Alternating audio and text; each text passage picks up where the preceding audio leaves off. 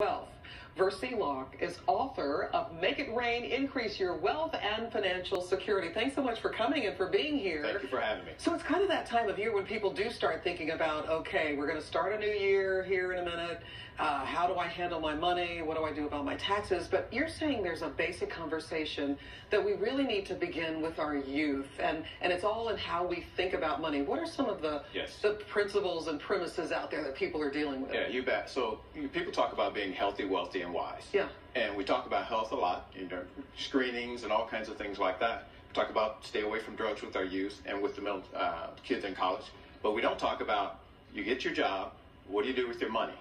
And how should you use your money to actually be able to prepare yourself, not just while you're working, but after you choose to retire. And so some of the strategies I talk about is one simple method. It's called SIP.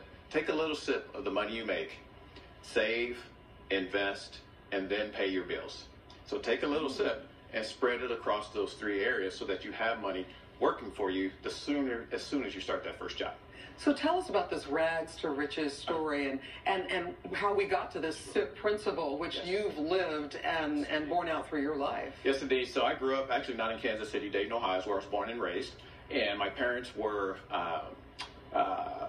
we lived in West Dayton, a very poor area of the country. My parents made maximum $10,000 a year, a family of 6 kids. And so we did things like dumpster dive, I call it. We would go, and before recycling was cool, we had to go and get stuff from cardboard, cans, glass, and then we'd go out behind grocery stores. Now they give food to pantries. Before they would put it in a nice clean bin, and we'd pick that up. So those are things we did when we were growing up. And so I had to figure a way. I said, you know what, this is we did what we had to do to survive, but I didn't want to live like that the rest of my life. And so I started to work, and I started to learn about investing on my own, like most people have to do.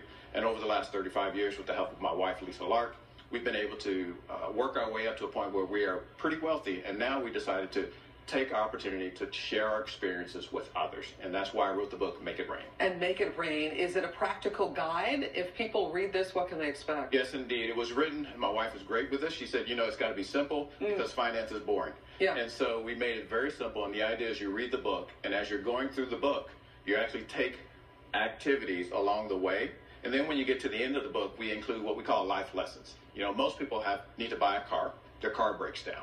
They want to have a baby. They want to get married. They want to buy a house. And so in those instances, we put in the back of the book, I call them the secrets, to actually do those in a way that doesn't make you house poor or cause you to get off track if you want to actually build your wealth and prepare for a very secure and stable retirement. So one of the things you do is you go around and you talk to different groups. You're really trying to target youth to get them out of the mindset of make money, spend it. Yes. And so on the blog, I guess if people want to get in touch with you, how can they do that? Yes, indeed. I have a blog. The blog is www.versilark.com. If you go there, you can find me, or you can find me on Facebook at the letter U, Make It Rain. And so you can find me in either way. And once you get to the blog, there's a contact page.